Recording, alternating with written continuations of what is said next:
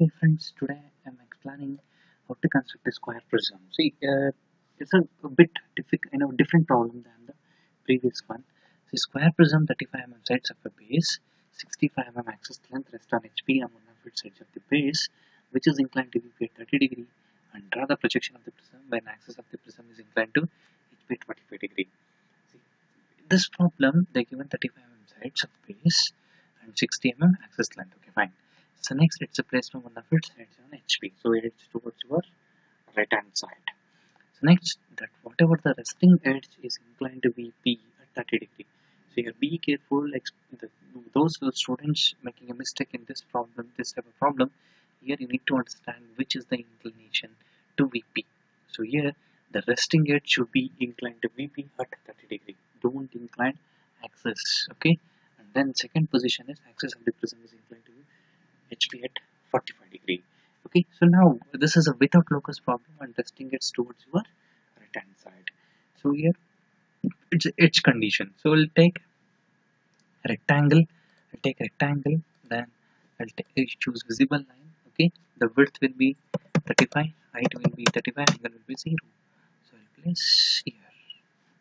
Okay, angle is 0, I'll place here. So next I'll go with a line. So I'll take a projection line, I'll join. Okay, I'll join here, and then I'll go to naming. So this is A1, sorry, A and A1, and this one is B and bracket B1. Okay, sorry. So here B in the bracket B1, and this one is C in the bracket C1, and this one is D in the bracket D1, and here O in the bracket O1. Okay, so next use a projection line. So draw line up to XY line. Okay, so here also up to XY line. So from here also up to XY line. So again go to rectangle. So here this is the width and this is the height. So width is 35.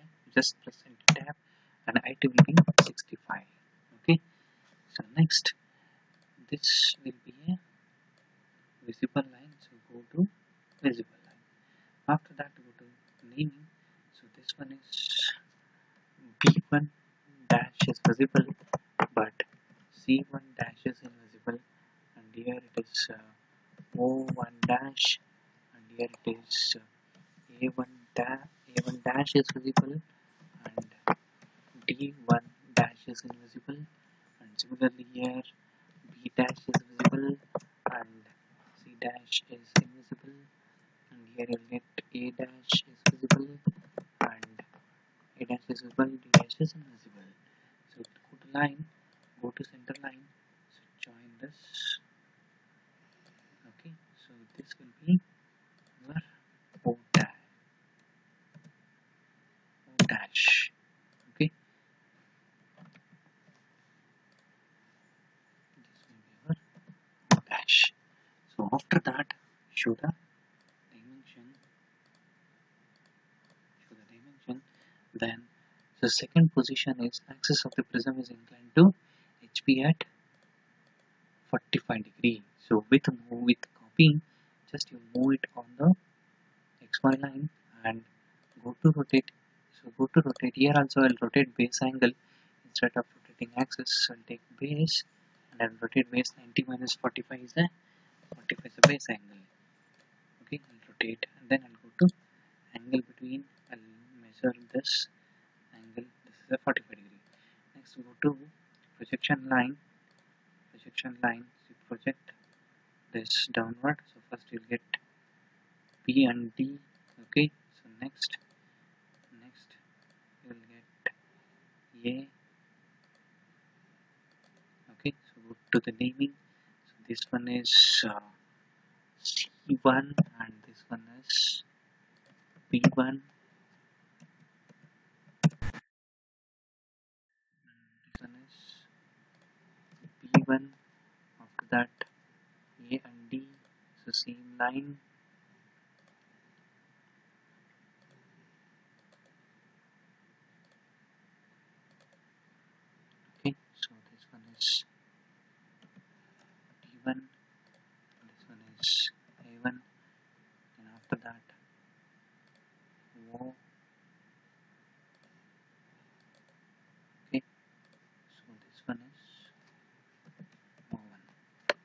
next go to naming B.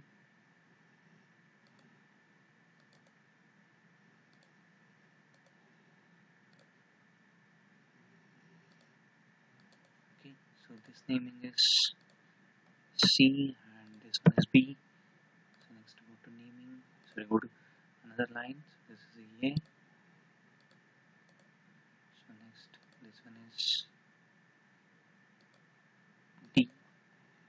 So first you will get D, then you will get A, then O.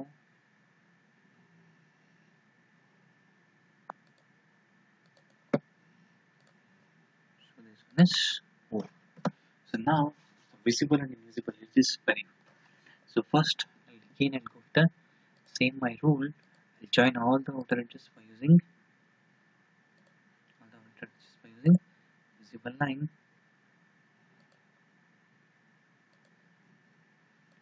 Okay, over. Next if you're looking from top of an object, top face is completely visible, so it is joined by using invisible line. So next if looking from top of an object, the point A1 and D1 is invisible, so we'll join with a invisible line.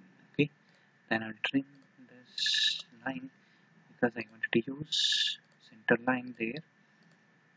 Okay, I wanted to use center line. So this is the second position. So here is very important. The students will do a mistake that the second position, that is, this axis will be inclined. So here no need to incline axis. You should incline the resting edge. Okay. So first take a projection line. Take parallel line.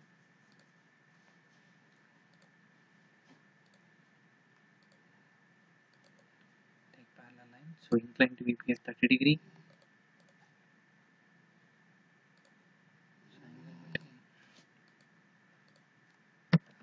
Take 30 degree. Then select second position.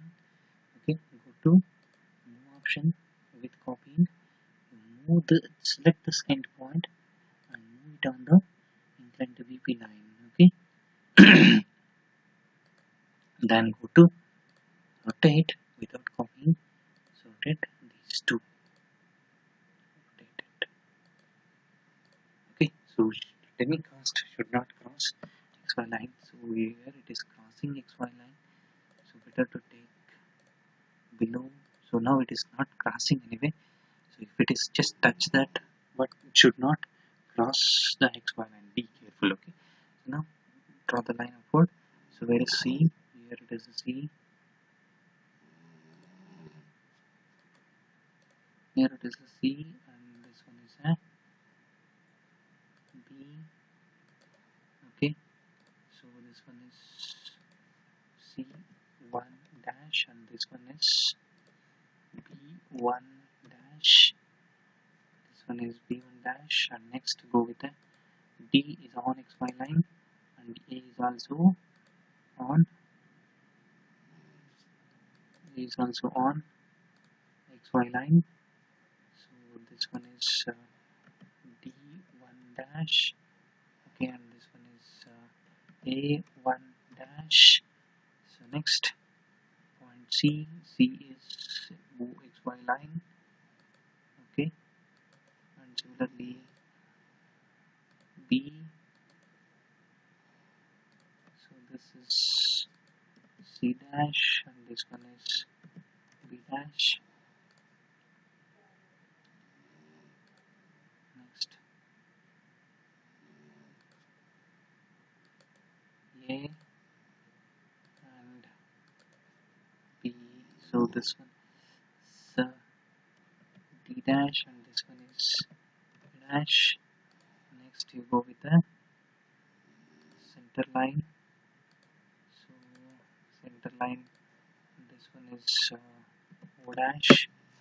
So next again here you will get center line.